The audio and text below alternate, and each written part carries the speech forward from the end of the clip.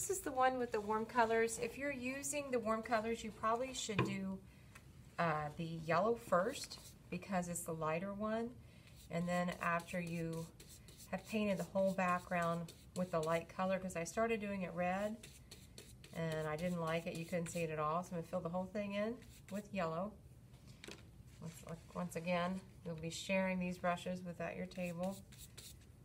These are old Miss Paula's. They will go in a tub, and I'll clean them up at the end.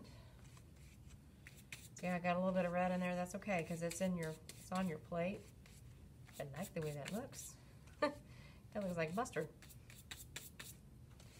Filling the whole thing in, and if you don't want to do stripes and you want to do something like this, you can. You're going to turn this into something.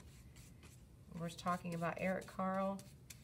He actually painted tissue paper, but it's way too thin to use tissue paper, so maybe you'll make an insect out of this, a butterfly, a caterpillar, known for his caterpillars, his crickets.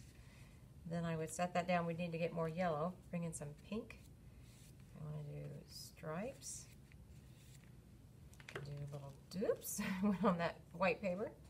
Do little dots. See how I'm not worrying about necessarily having a lot of paint? That's okay, because you want to be able to go in with the rollers and add your texture. Now, do you see how there's some blue on here? That's okay, because I was using that with another video that I was doing.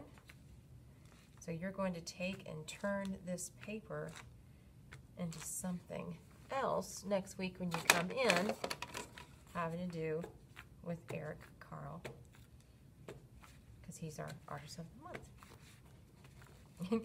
And then this will go on the drying rack. Leave it on your paper. And like I said, I haven't decided if you're going to get this back or not. We will see. It might just go in the paper bank. Oh, there's forks in here too. They make a great texture. So have fun experimenting.